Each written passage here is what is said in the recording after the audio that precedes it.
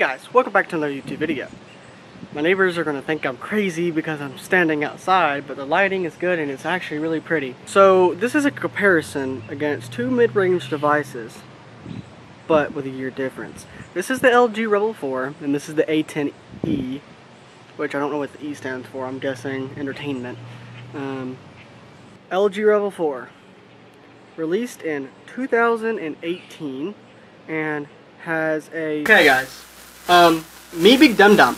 I was reviewing the wrong phone. Like I got the model wrong. So yeah, I'm gonna have to read the specs on screen here. It has a 5.3 inch 720p display. Oh sorry, no, not 720p. 1080p display, 8 megapixel rear camera, and a 5 megapixel front camera. Snapdragon 425 SoC with 2 gigs of RAM and 16 gigs of storage. And the battery is 2880 milliamp hours with no IP rating, and it is about 168 grams.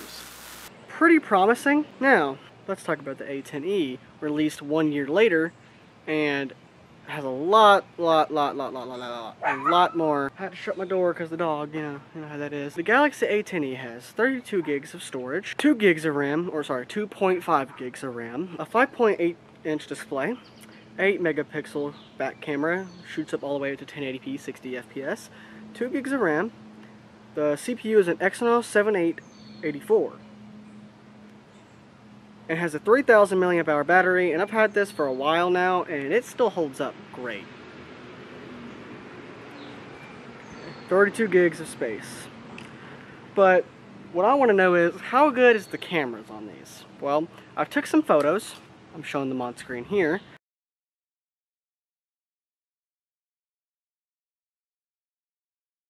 Now, here are some photos on the LG.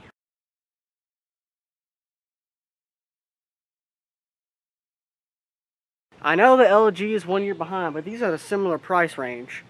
And the LG is it looks sometimes a bit spotty in certain areas, and like sometimes can be oversaturated.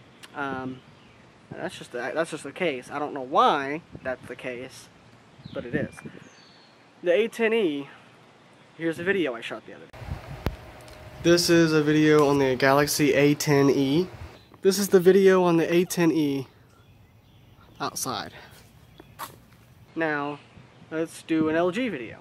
This is a video test on the LG Rebel 4. This is a video test outside.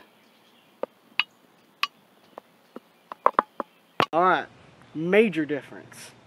And these were taken outside, and obviously I showed one inside as well. Huge major impact. I mean, the camera on the A10E wins. But what about performance? Well, this is where the video gets very interesting. Alright, well what about performance of the device? I got both of them here with only one app running, and that's AZ Screen Recorder. Both on airplane mode Wi-Fi. I'm going to start recording and play Subway Surfers. I'm starting with the A10E first now. So, Subway Surf. Let's see the performance difference. I'm also going to do a GPU, or not a GPU, but a benchmark test. There's an app for that, and you can test how good your phone is. Alright, and I'm going to cut Wi-Fi off on both devices now, because we don't want any ads or anything like that. Yeah, I'm 65. Right? I mean, I do look 65, right? Not a day over. Anyway. Alright. Took a little bit to load. Alright, let's see. Alright, that seems to be working pretty smooth.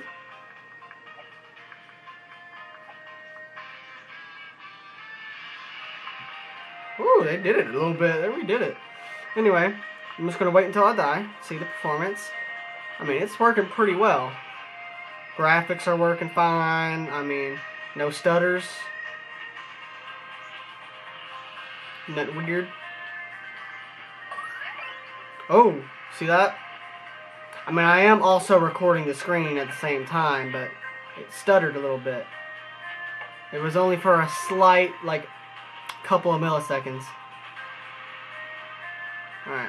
Let's see what happens if I let that... Alright. So there's a lot on screen. Seems to be working well. Alright. I'm gonna go ahead... Oh, wait. See, it froze a little bit when I did this. Nope, it worked fine. Alright.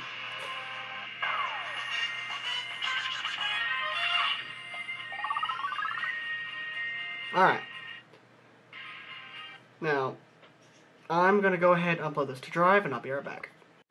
While that's uploading, let's look at the performance of the Rebel 4. Alright, I'm going to start recording. Yes. 3, 2, 1, now. Opening Subway Surf. Alright. Let's see. Is this one going to do better?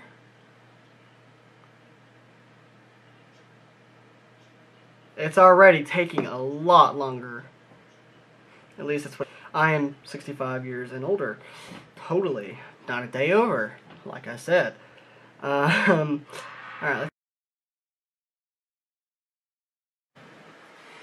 Alright guys, so I got both the phones here. Fully airplane mode, nothing else running in the background. Fully, you know, nothing going on. And the A10E's at 41% currently, and the LG's at 27%. It's pushing them hard. Well guys, good news.